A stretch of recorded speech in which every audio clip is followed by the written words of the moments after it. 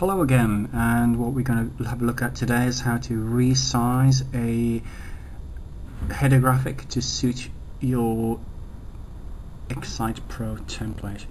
And if you've been following the videos, you'll know that we need to create a header graphic which is 700 pixels by 185 pixels.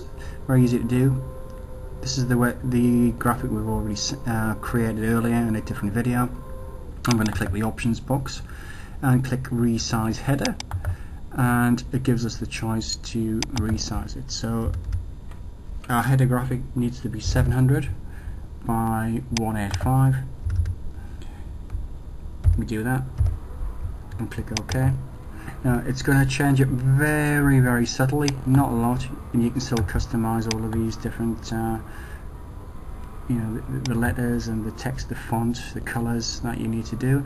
And then once you're happy with that, you can save the JPEG as we've already gone through before. I like to click save it as a 90%, and we're going to save it as my new header, but we're going to do it as this, just so we know what it is. 700 times 185.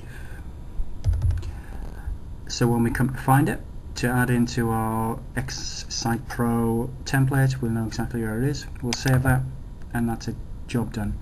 Very easy to do, and hasn't compromised any quality whatsoever.